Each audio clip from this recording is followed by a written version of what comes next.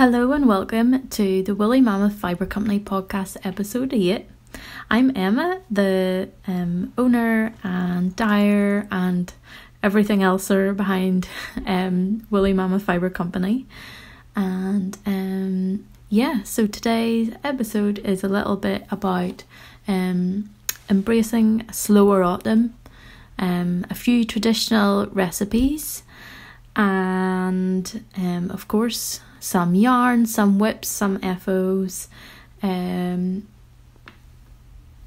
just a few other random things. So, as some of you know, Rufus had to go in to the vets for a little operation. He got neutered.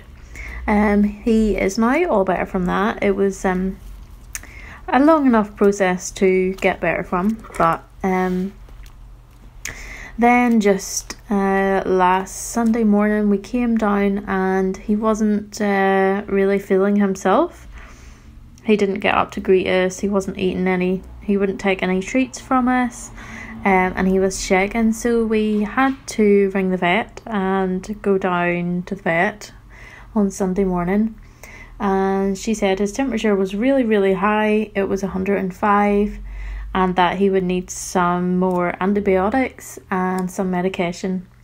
So he was feeling a little bit under the weather, but he got a couple of jags and he was feeling much better that afternoon. So he's almost finished his second course of antibiotics in the last 2 months, and I think he is feeling back to himself now. A lot of you are always asking me what breed of dog is Rufus. A lot of you think he's an Irish Wolfhound, but he's not. He's a Bedlington Whippet, which is a cross between Bedlington Terrier and a Whippet, and that makes him a lurcher. So a lurcher is anything crossed with a sighthound, basically, a Whippet, a greyhound, or the likes. And he is one, and he is quite lively sometimes, but he's also a couch potato. Once he's expended his energy, he will sleep for an hour, 2 hours. He does require quite a bit of exercise, I would say. He's quite energetic, but I like that. He gets me out and walking around the town. So we would do like a 40-minute walk or so in the morning. That's off the lead. And then we would do another 2 20-minute walks, 2 20 to 30-minute walks in the afternoon, and then another one in the evening. So he gets approximately 3 walks a day, so that's quite a bit of walking. He's really easy to look after, although he has recently developed some habits which we don't know how to train out. So he is really nervous at the vets, and he will try to defend himself from the vets. We don't know where this came from, but we are hoping that with regular visits, not just to get something done, that he will become less scared of the vets. But other than that, he's a really good boy, and he just does a lot of roaching during the day, or he just comes and sits by me, or he just looks out the window or sleeps or whatever. So he's a really nice pet to have. I'm not sure what else you'd like to know about Rufus, but if there's anything you'd like to know, just leave me a comment and I can reply in the next episode. So, as you have maybe seen in the intro to today's podcast, I'm going to be talking a little bit about embracing the autumn season. For many years, if you had asked me what is my favourite season, I probably would have said spring, maybe summer, because I really love it when you can see the first few flowers coming out and some colours starting to come in the garden, and the evenings are starting to get longer and you're not stuck inside all the time. you get to be outside in the fresh air, enjoying the landscape more. But for me this year, I've had a really busy year, and I have got to the point now where I feel like I need to slow down a bit. Basically, I need to do less, and I need to focus on one thing at a time and just enjoy what I'm doing. So this is something that's easier said than done, and it's sometimes hard to put into action, but I have decided to not have an update in September, as some of you know. I will be having updates for October, November and December, and I have got to the point, I make a schedule for every like 6 months or so, what I'm going to do for those 6 months. So I made my schedule for the months up to January, I think now, and when I sat down and looked at it, I was like, this is a lot of stuff. So my husband looked at it too, and he just said, Emma, you take on about 25% too much. And then when he said that, I realised, yeah, I do, don't I? And that I need to just rein things in a little bit, and I need to, because I really felt the need to have more time to explore new dye stuff, to knit more, to sew more, to just generally play and experiment more, rather than just doing the same thing all the time, which is what some things can feel like in a yarn business, especially wholesale orders. So I needed to take a little bit of time away from all that stuff and give myself a few weeks to play around and just have some fun, and just to give myself a bit of time just to do my knitting as well. And also, yeah, I wanted time to do other things that weren't anything to do with my business. I wanted time to bake, I wanted time to just do random things that you kind of want to do but never get time to do. So yeah, I'm trying to get into the mindset of embracing the autumn season and just to slow down and just enjoy it. I want time to go out and forage things and make jam and just all of these things that harvest time and autumn can bring. So I think in the long term for Woolly Mammoth Fibre Company, I think that also means I have to keep it manageable for me. I never meant for it to get so big that I couldn't manage it myself and that I'd need someone to help me. It has kind of got to that point, but I'm not sure if I really want to go there with it. So that seems like contrary to the sort of advice you would hear anywhere in the world. any business advisor, any bank, any people would tell you to grow bigger, grow faster, you know, but that doesn't really sit that well with me, so that's not going to happen. So it will always be what I want it to always be what I can manage by myself, so that I'm involved in every step of the process, from dyeing your yarn, from skirting fleeces to meeting farmers, to dyeing your yarn, to labeling your yarn, to skein skein your yarn, to processing orders, packaging orders, replying to emails. I want that all to be me, but I want it to be manageable. So there might be some more changes coming. I will see how the next few months go, but I think now that's where I'm headed. And I think autumn really feels like a time where you're getting ready to not hibernate, but you're getting ready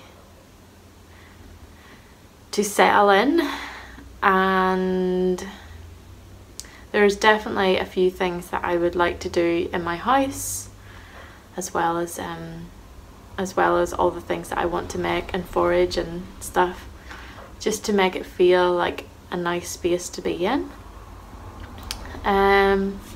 So a bit of time will be taken up doing that, and I also just wanted more time to go and visit family and to not feel guilty about taking a day off in the week, and yeah, just things like that. So I don't know if any of you who have your own businesses have had experience with that, but yeah, it's been a really weird and interesting journey to get to this point, because I never would have imagined it would have got to this point. So that's really cool, and thank you. But yeah, with that comes also a responsibility to myself to manage my work-life balance. So that is my thoughts on embracing a slow autumn. So on that note of embracing a slow autumn, I have some big ideas for my, well, big for me, big ideas for my winter making. This is maybe the first year that I've really thought in advance about what I want to make for a whole season. Usually I just see a pattern that I like and knit it or sew it, or I see a material and just make up something. But this is really the first time that I've really felt the need to. Maybe it's part of the settling in, or the hibernation mode kicking in, that I have this idea of what I want to achieve this winter, just for myself personally. So one thing that I would really like to get back into, that I actually, when I started Woolly Mammoth Fibre Company, if some of you followed me back then, you'll know that I had a few hand spun skeins in the shop. I'm a spinner, and obviously I can't do that anymore, it's too time consuming. But for myself, one of my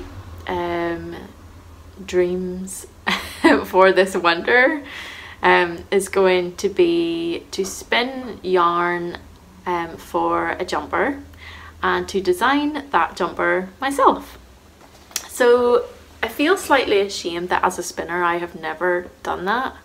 I've just knitted smaller things with my hand spun, maybe because a sweater takes so much meterage that it's a lot of spinning to do. But I have an idea in my head of what I'd like to do. So I have a skein of yarn I'd like to show you. So this is some of my hand spun swale deal.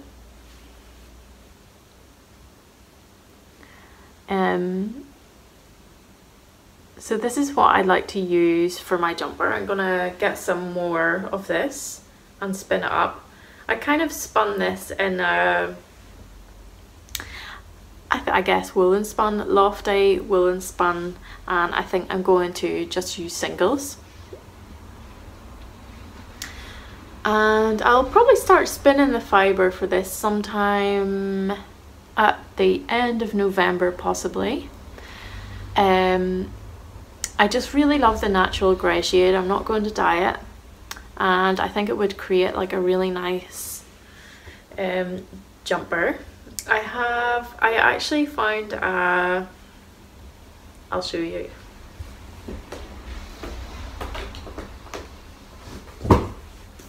I found this book in a charity shop near where I live, and in it has various different things. For example, it has a section on designing your own jumper.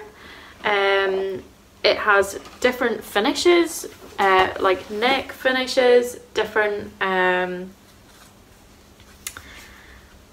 yeah, so different neck bands. It tells you how to take the measurements correctly and to swatch and all of these things. And oh yes, and different armholes and different constructions. So I'm going to use this as the basis, I think, for my winter self-designed jumper. So I'm very excited about that. That's going to be my main winter activity. I think it's probably going to take at least 2 months, maybe 3. So that will be quite indulgent. That'll be quite a nice long project to work on. So that is my only winter making plan at the moment, apart from this all feels very higgledy-piggledy today, but I'm just going to jump in with my other things and random thoughts.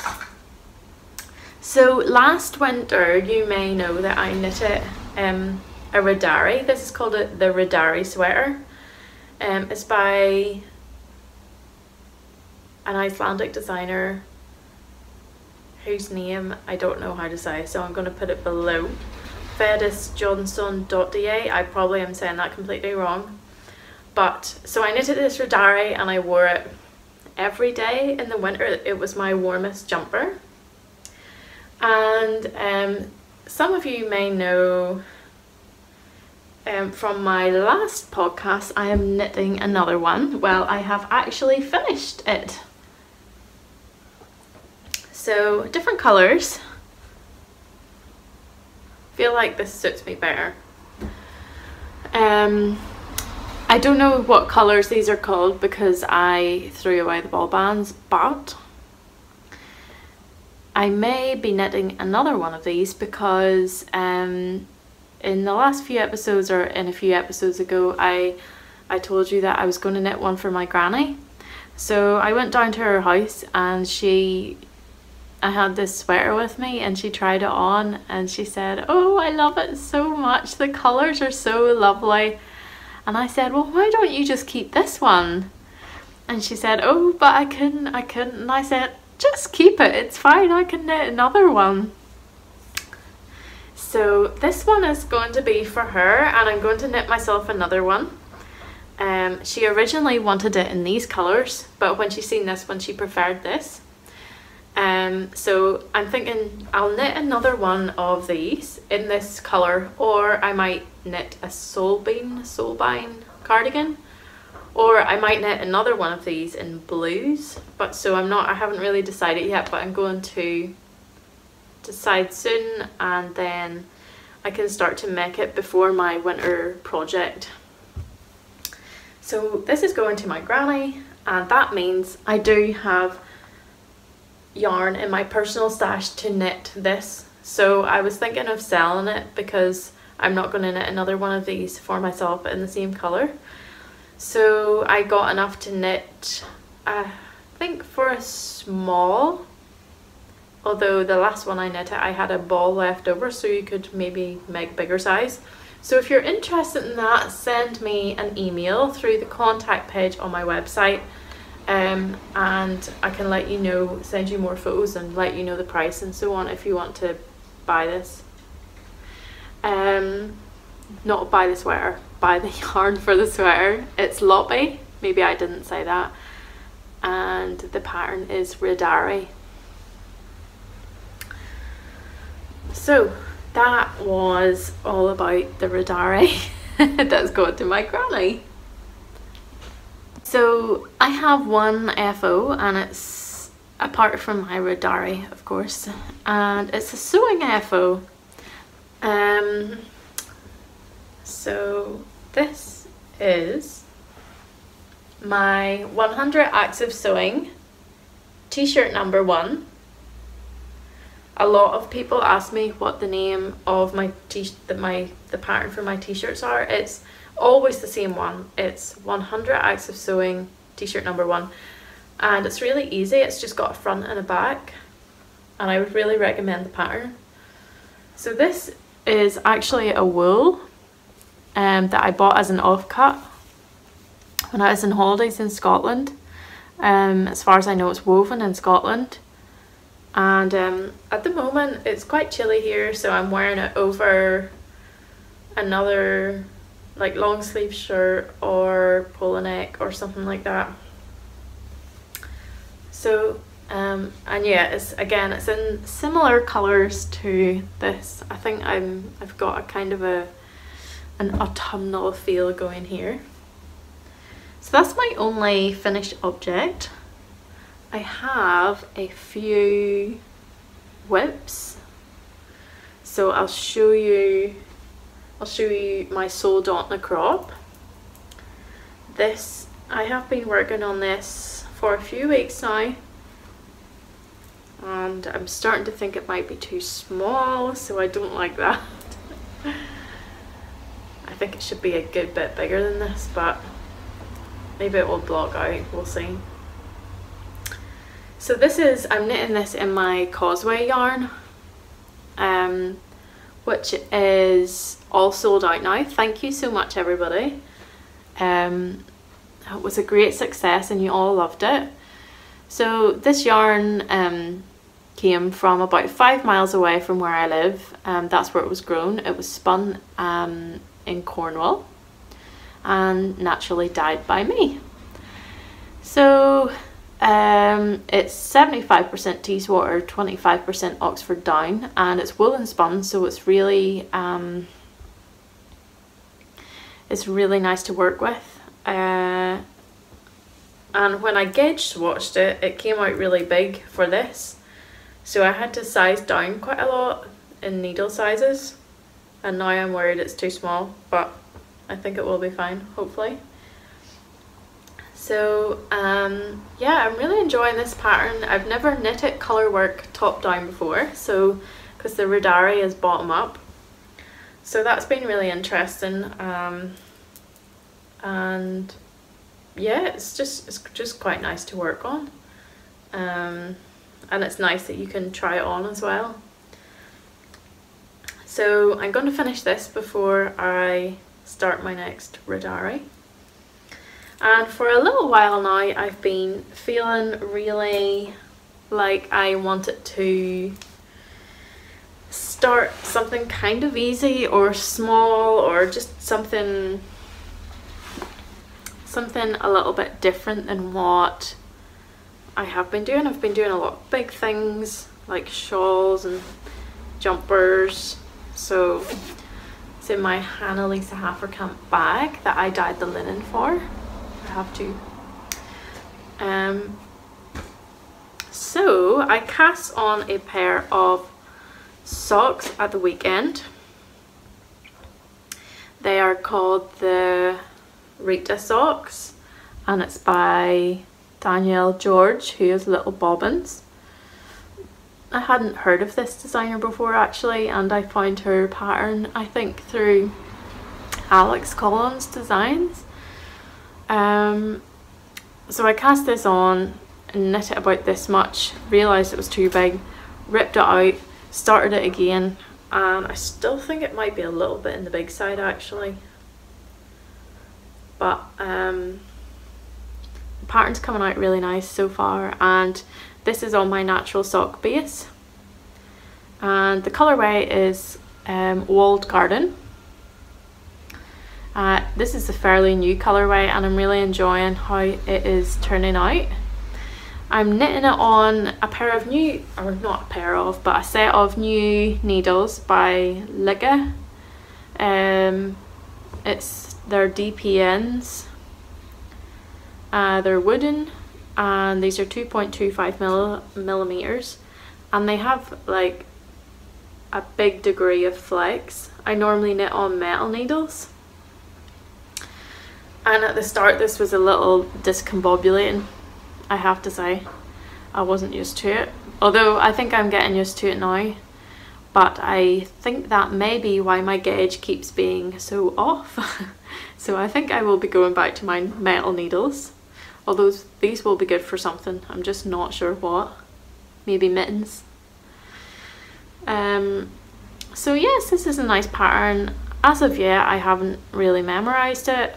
I don't know why, some patterns I can and some patterns I just can't, but I really love the little stitch pattern. I think it's really pretty. I got the needles at Woolen from, I think was it Cat and Sparrow? I hope I got that right. Cat and Sparrow stall. And yeah, I hadn't seen that like do the driftwood DPNs before, so that was interesting. I also made a few sewing purchases, more sewing purchases than I would normally, but the main thing that I bought apart from fabric was this pattern, which is called Free Range Slacks, and it's by Sew House 7. They look a little bit like the 100 Acts of Sewing trouser that you can get, but I really like this because they had a tapered version, and I also liked it because they had pockets in the front and a pocket in the back, and they had the two versions in this. So I got this. I'm hoping to try to make a pair out of linen. I don't know where I'll fit this in, maybe on one of my free random days. So there's this, or I might do it in more like a denim-y type thing, I'm not sure.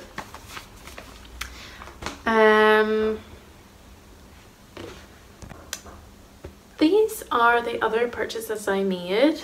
The pattern and these fabrics were from a shop local to me called Oh Sew, and it's a really cool little fabric shop, and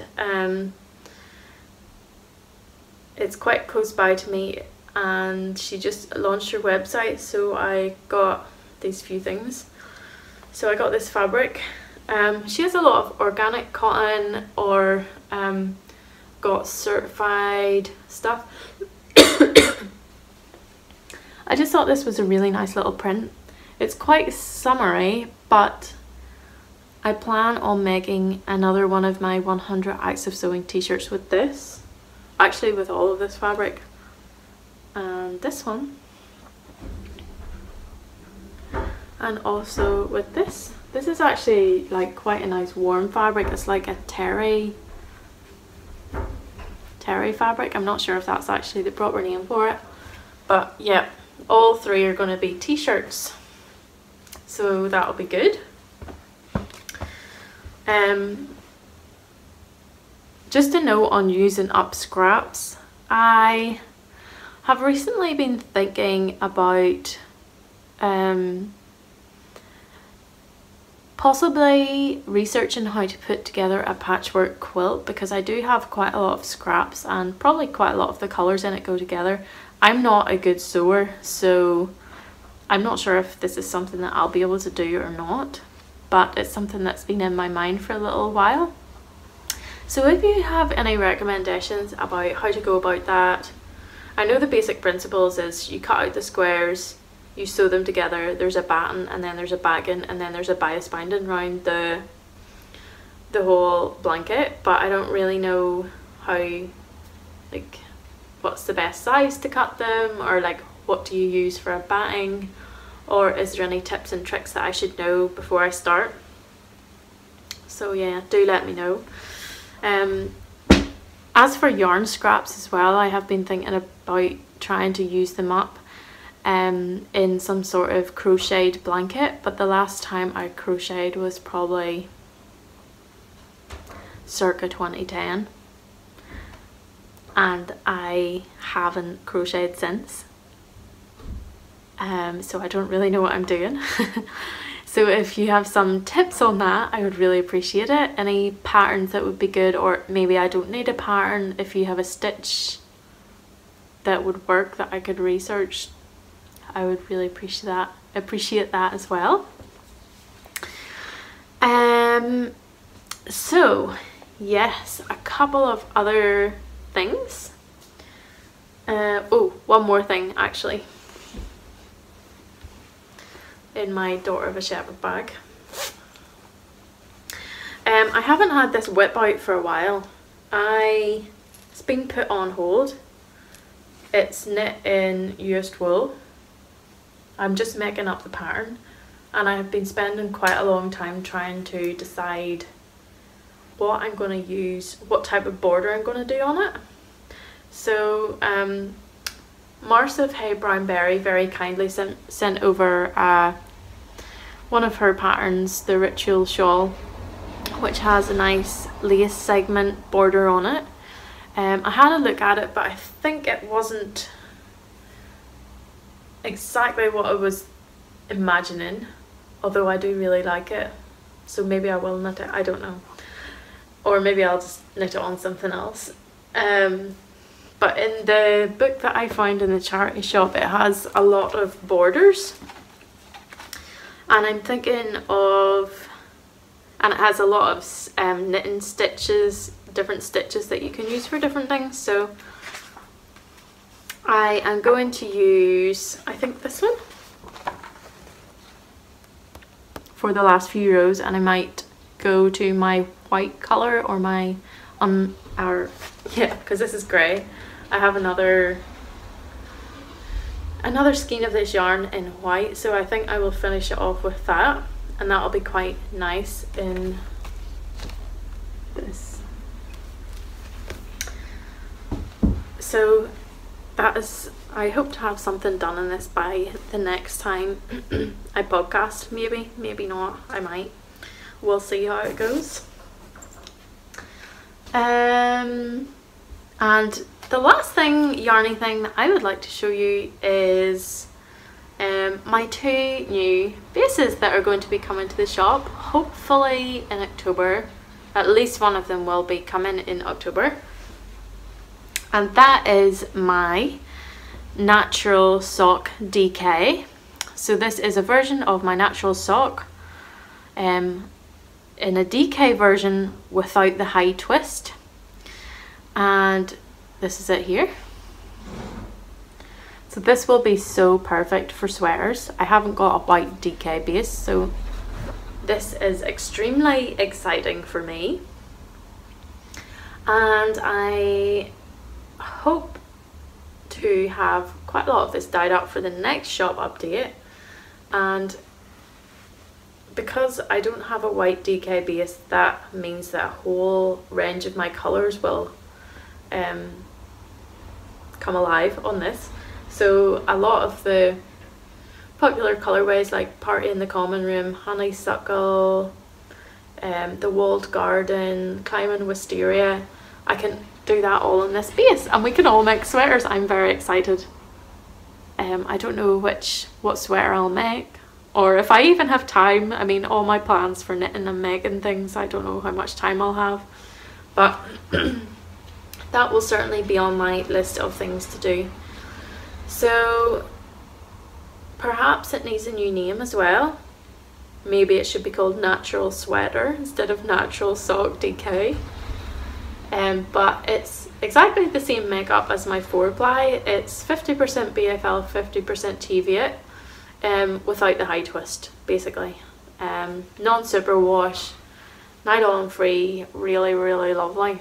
I absolutely love it. The other base is one that I haven't revealed yet on... Oh, I still have my tag on from the Yarn Festival. Just hide that in there. And it is this.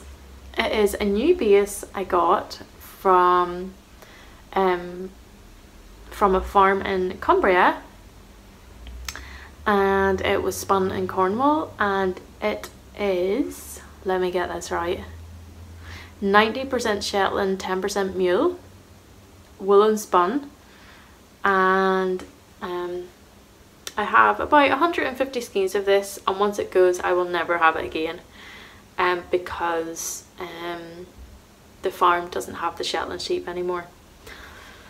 So it's really, really squishy, really woolly, smells a little bit sheepy, smells really good, and it's a 2-ply. What I mean by that is 2 threads make up the yarn. I don't think you can see that, but and I will have it in 4-ply and DK. So good for sweaters, good for shawls. This will be coming to the shop hopefully in October, maybe November, depends how I get on with my slow autumn. And this is what the 4-ply looks like knitted up. It's got a really nice fabric, but it's also got kind of a nice hold. Like, it's kind of drapey but also kind of not drapey. It has enough crispness for it to have some hold. It's like, it's really, really nice. It's going to be so warm. This would make the best sweater. So I am very, very, very excited about knitting some of this for myself.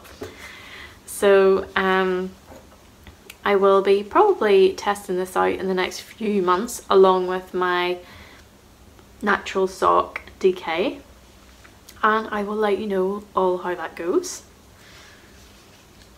So the next segment of the podcast is to do with food. I'm going to start off very, very briefly with a book I bought. Let me just get it.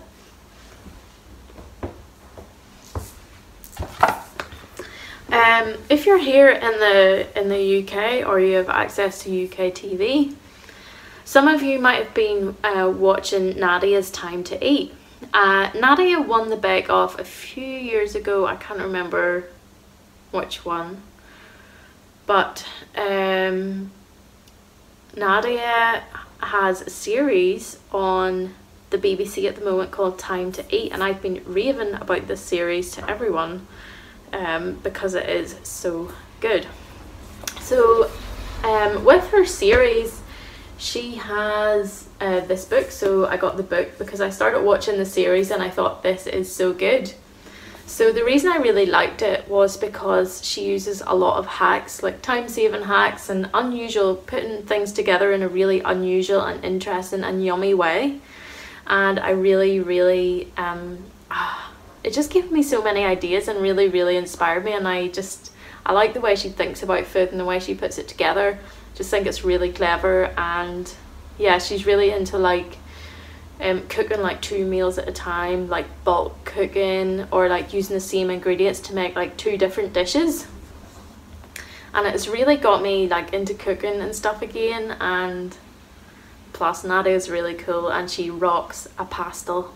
She really wears a pastel colours so well, like, and her kitchen is beautiful, lots of pastel bowls, and yeah, it's just gorgeous. You need to watch it if you haven't already. Yeah, and she's just got some really cool ideas, so I really recommend this book. Even if you can't watch the series, I would get the book. So a few days ago, someone sent me a message on Instagram asking, do you have any traditional foods where you're from? If so, can you share? This person had a relative who was from my part of the world, and they emigrated, and they were really interested to know if there's any traditional recipes that I could share. So I have actually recorded me baking some soda bread. So I don't know if that interests you or not, or if you think it's really boring, but I'm going to include it in this video and also separately. It's just there's no recipe really, you just kind of make it up, and I hope you find it interesting, and I will hopefully do more, just a few more random recipes from where I'm from, in maybe at the end of every podcast for a few months or something. So yeah, it's really easy, it's really quick, and anybody could do it. There's nothing to it, so I'm gonna pop that in now.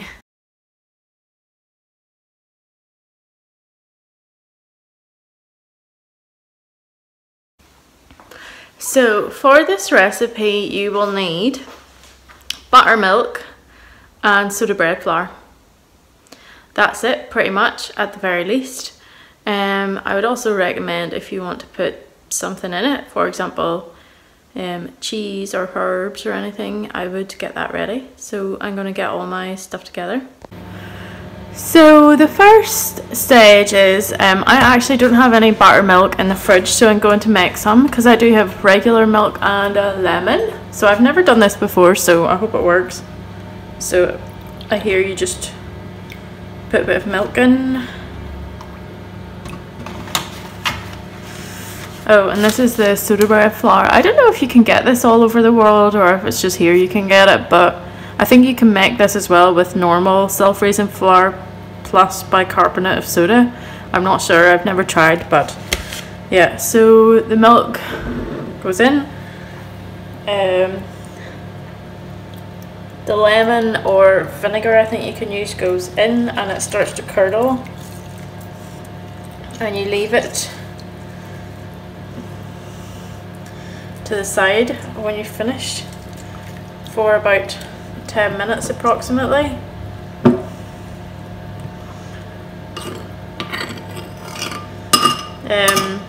Okay, so I'm just going to leave this over here.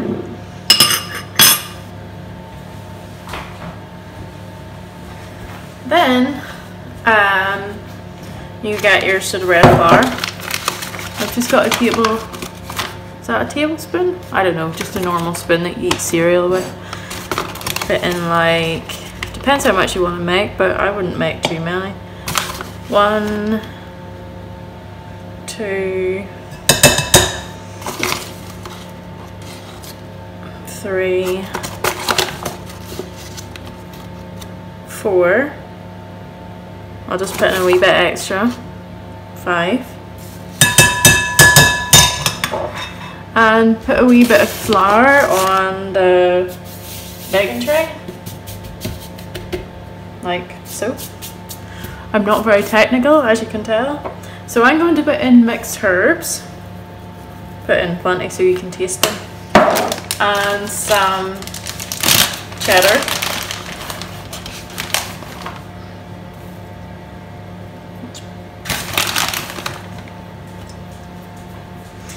And flour your knife. And yes, this is starting to curdle now, so this is nearly ready. It doesn't get as thick as buttermilk or as sort of gloopy, but that's quite good. So I'm just going to add a bit in. So basically, I don't really have a recipe for this. You just put it in until it seems right. So you just start mixing. So you don't want it too gooey, but you don't want it dry either.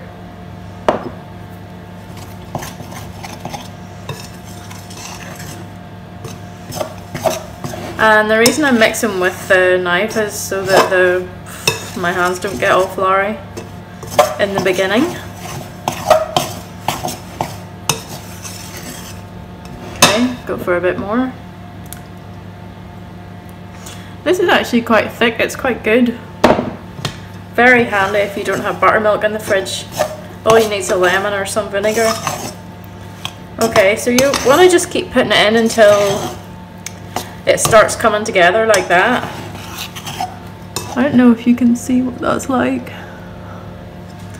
So keep mixing it. It doesn't need much mixing, just until it comes together. Like so. A bit more flour actually.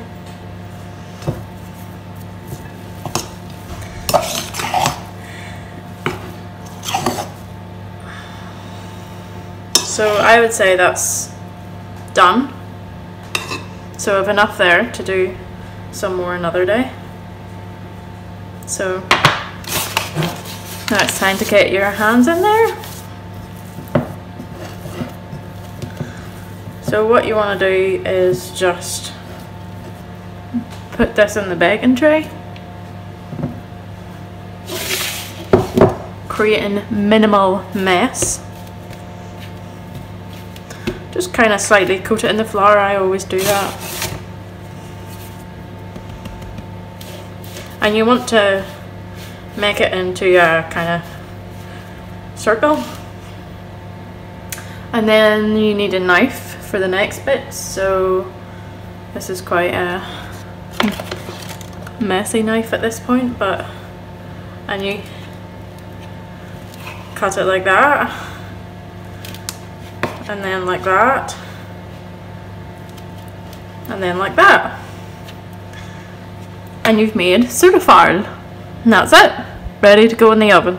I've put the oven on at 180, although not too high, not too low. Leave it in until it's ready, maybe like 15 minutes, but you can kind of tell if it's cooked or not by looking at it and prodding it and sticking a knife in it. So yep, that's it, all done.